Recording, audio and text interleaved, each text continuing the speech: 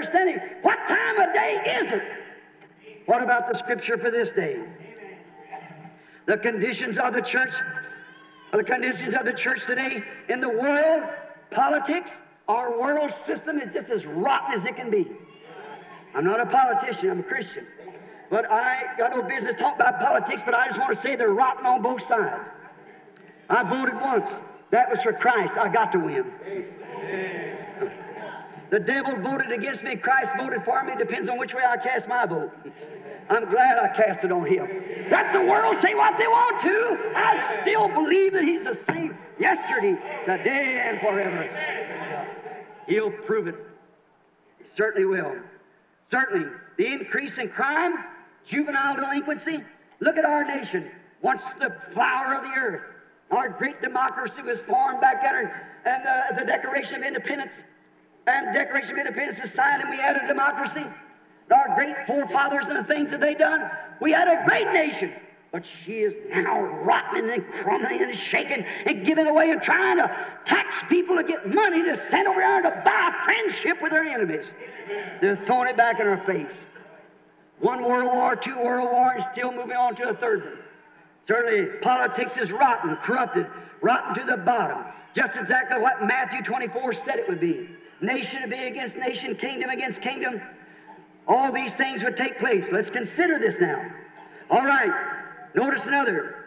The increase in scientific research. Now, one time, my grandfather went to see my grandmother in an ox cart. Now, it's a jet plane.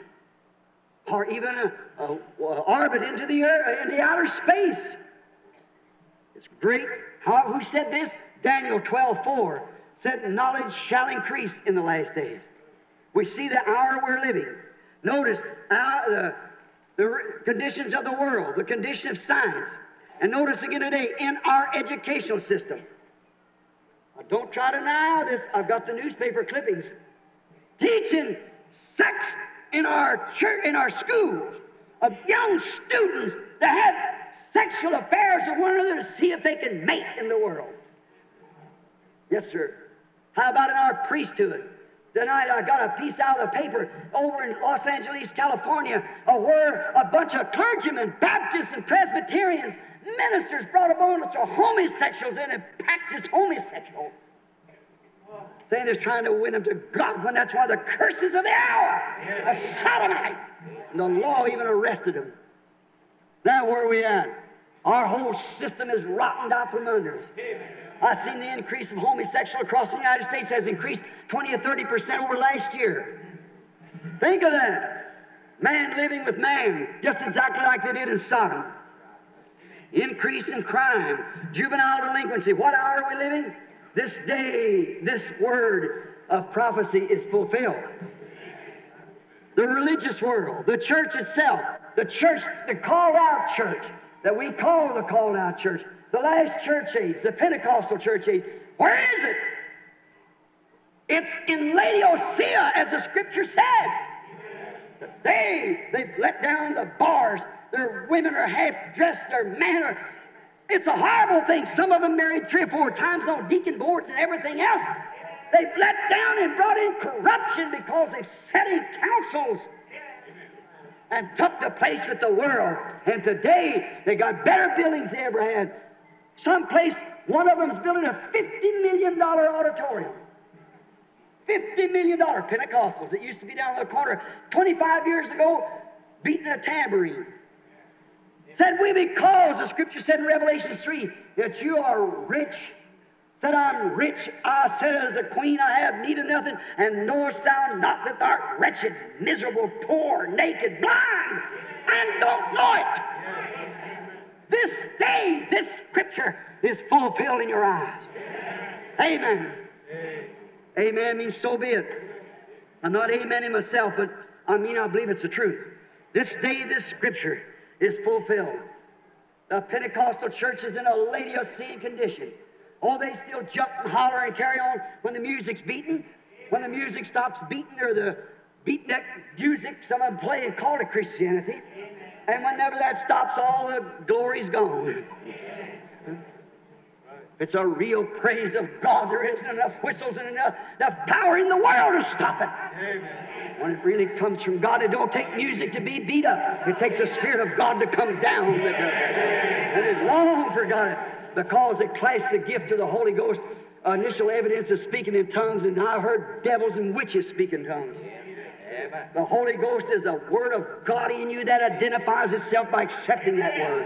Outside of that, it can't be the Holy Ghost. If it says it's the Holy Spirit and denies one word of that Bible, it cannot be the Holy Spirit. That's the evidence whether you believe or not. Notice, another great sign. The Jews are in their homeland, their own nation, their own money. A member of the United Nations. They got their own army. They got everything. They're in their homeland, which Jesus said, learn a parable of the fig tree. There they are, right back in their nation. This day, this Scripture is fulfilled. The Jews in their homeland, this day, this Scripture is fulfilled. The Laodicea church age, this day, this Scripture, Matthew 24 is fulfilled. The world is in corruption, the whole thing, nations against nations. Earthquakes in divers places. Great whirlwinds coming down, shaking the nations and so forth. Great disasters everywhere. This day, this Scripture is fulfilled. Now, we found out the condition of the world. We see where the church normal organization, denomination, we see where they are. We see where the nations are. And we see that this day, these promises is fulfilled. Now, but in this day, there is to come a super royal seed of Abraham. That's exactly what it would be a royal bride to the royal promised son. As I spoke last night, it won't be a natural seed, it'll be a spiritual seed. There's to be a spiritual bride raised up, which will be the royal seed of the royal faith of Abraham's royal son. She is to come on the scene in the last days. And the time and the place is the promises given to her. According to Malachi 4 of Scripture, there is to rise a message that will shake the hearts of the people right back to the apostolic fathers again. There's to rise one on the scene in the power of Elijah. That'll rise on the scene, a wilderness man that'll come out and will have a message that'll come right straight back to the Word again. That's the hour that we're living in. Then consider, now I ask you this hour, you people here of Jeffersonville in 1933, the supernatural light that fell down here on the river that day when I was baptized in 500 in the name of Jesus Christ, as about a 20-year-old boy. What did it say, Jeffersonville? What was it at the foot of Spring Street there? When the Courier Journal, I believe it was a Louisville Herald, packed the article of it, it went plumb across the Associated Press, plumb into Canada. Dr. Lee Bale cut it out of the paper way up in Canada. In 1933, when I was baptizing my 17th person under this witness, and you know the rest of the story. And I was standing there baptizing the 17th person, a light come down from heaven, shining down above there like a star falling from heaven. A voice said, as John the Baptist was sent to forerun the first coming of Christ, your message shall forerun his second coming into all the world. This day, this Scripture is fulfilled.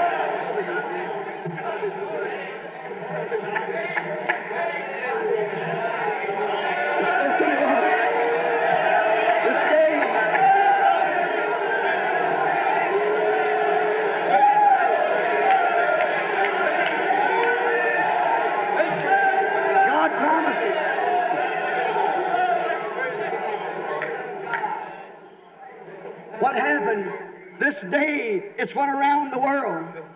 And when God came down there and said that when I was a little boy in a burning bush, or a bush up there on fire with a pillar of fire up here at Wathen's place on the Utica Pike, packing water back there from that barn to a moonshine still. You know the truth of it. He said, don't you never smoke or drink or defile your body, for there's a work for you to do when you get older. I testified to that being the truth that I saw it. And God, as He did with Moses, spoke out before the congregation down there and said, this is the truth. This day, this Scripture is fulfilled in the midst of us. Watch what He said about the discernment and how it would be from laying hands upon them to knowing the secret of the heart. This day, this Scripture is fulfilled before our very eyes. These promises that was made. Notice, all these promises have been vindicated and fulfilled by the God of the promise. Look, hanging in Washington, D.C. tonight, the picture of the angel of the Lord. As George J. Lacey, the head of the FBI, fingerprint and document for the United States government, examined it from Houston, Texas, and said, this is the only supernatural being that was ever photographed in all the world. Amen. You ought to know he's the best that's in the world. Or, notice, that hangs as a truth, the same pillar of fire that led Israel back under in the wilderness is leading today the same kind of message of come up out of Egypt. Pull your teeth. This day, this scripture is fulfilled. You know the message that he said? Look at the vision of Tucson 3 years ago when standing up here on the lane. When 5 years before that, he said, the day that the city drives a stake down in front of that gate, turn yourself towards the west. My tabernacle, the folks in here knows that time. That's right. And the day that Mr. Goings them was up there and drove that stake down, I said to the wife, is something about this? She said, what is it? And I went in and looked in my little book. There it was. And that next morning at 10 o'clock, sitting in there, my room there about 10 o'clock, the angel of the Lord came down. And he said, go to Tucson. You'll be northeast of Tucson. And there comes 7 angels in a cluster that will shake the whole earth around you. And said, it'll be told you from there. How many remembers that here, way before it happened? There's man sitting right here in this building tonight, was standing right there when it happened, and said the 7 seals of the hidden mysteries of the entire Bible will be opened and fulfill Revelations 10, that in the 7th angel's message these things should come to pass. This day, this scripture is fulfilled before our eyes. This day, this scripture is fulfilled. Last year, standing in the same place, Mr. Woods here and I, going up the hill in a kind of mourning about his wife being sick, the Holy Spirit said, pick up a rock. Laying there, throw it up in the air. When it comes down, say, thus saith the Lord. There will be judgment strike the earth. Tell him that he'll see the hand of God in the next few hours. I told Mr. Woods is present tonight. And I guess 8 or 10 of the men of 15 that was there at that time when it took place the next morning, where the Lord came down in a whirlwind and ripped the mountain out around us and cut the tops of the trees loose and made tree blasts and said, judgment is headed towards the west coast. Amen. 2 days after that, Alaska almost sunk beneath the earth.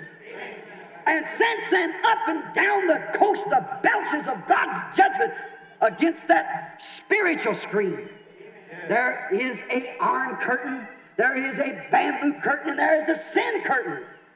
Civilizations travel with the sun. So has the gospel. They've come from the east and went west like the sun goes. And now it's on the west coast. It can't go no further. If it goes further, it'll be back east again. The prophet said, there will come a day that cannot be called night or day. A dismal day, a lot of rain and fog. Just enough to know how to join a church or put your name on a book. But it shall be light about the evening time. This day, this scripture is fulfilled. The same S-U-N that rises in the east is the same S-U-N that sets in the west. And the same S-O-N of God that come in the east and vindicated himself as God manifested in the flesh is the same S-O-N of God in the western hemisphere here that's identifying himself among the church tonight, the same yesterday, today, and forever. The evening light of the sun has come. This day, this scripture is fulfilled before us. Where are we at in this Abrahamic age? Where are we in this great time we're standing, the great hour that we're living? All the visions has been fulfilled. How about one little minister, friend of ours here, Associate Sister Church, Junior Jackson, come running up to us one night and me down there and said, I had a dream, Brother Branham, that's bothered me. I seen all the brethren gathered upon a hill. And said, upon this hill, you were teaching us out of letters that was wrote, looked like, and some letters that time had carved out in the rock. When you finished that, all that was finished, You told us, said, come close, and we all gathered up. Said you reached from somewhere and looked like a crowbar and whipped the top of this little pyramid open. And when it did, said granite rock with no writing on it. And you told us to look in upon this.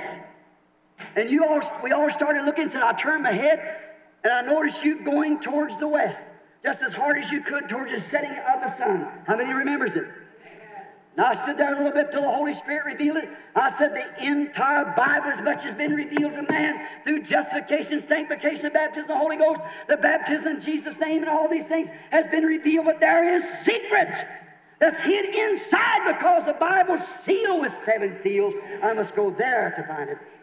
That morning when those 7 angels come down and blasted the earth and rocks flew every way, 7 angels stood there and said, return back to Jeffersonville from where you come from, for the 7 seals of the 7 mysteries will be opened. Here we are today, we're understanding serpent seed. In a few days, if God willing, we'll understand the correctness of marriage and divorce and all these things, that God's opened every seal of the mysteries since the foundation of the world, and we've been enjoying the presence of His blessings. That is true. This day, the Scripture, the Life magazine packed an article of it.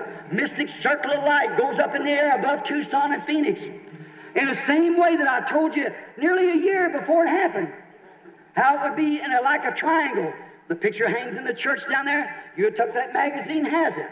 There it was just exactly. It said it's 27 miles high and 30 miles across. They don't understand yet what happened. It appeared mysteriously and went away mysteriously. And Brother Fred Sothman, Brother Gene Norman, and I stand there, 3 as a witness. I get up on the top of the mount, Peter, James, and John. They give witness, stood there and watched it when it happened and seen it done. There it is hanging in the sky. So far there's no humidity, no moisture, nothing to make a fog. How could it come there? It was the angels of God returning back after their message. This day, that prophecy has been fulfilled in our midst. This day, this Scripture has been fulfilled. Watch. 7 seals has been opened. The whirlwinds to the west coast. Now don't miss it like they did back yonder. Now our attention a little closer to our day. What does the Scripture say about today and about the time we live in? Jesus speaking. I won't have time to take them all, but I want to take this one before we close. Jesus said in St. Luke, the 17th chapter, the 30th verse, Jesus Christ, the Word Himself, do you believe that? Jesus Christ, the Word Himself, made flesh, spoke and said what the Word would be in the end time. What would be the sign of the end of the world? He told them nation to rise against nation, but He said, as it was in the days of Sodom, so shall it be in the day when the Son of Man is being revealed. Now, when Jesus came to the earth, He came in the name of 3 sons. Son of Man, which is a prophet, Son of God, and Son of David. Now, He lived here on earth. He never did say He was the Son of God. He said, I'm the Son of Man. Jehovah Himself called Ezekiel and the prophets Son of Man because He had to come to fulfill Scripture as a prophet. Moses said, the Lord your God shall raise up a prophet likened unto me. That's the reason He could not be the Son of God there, because He was the Son of Man. The Word came to the prophets, and He was the Word in its fullness. Amen. Son of Man, the major prophet, not the major prophet, but the God prophet. Amen. The fullness of the Godhead bodily was in Him. Therefore, He was the Son of Man.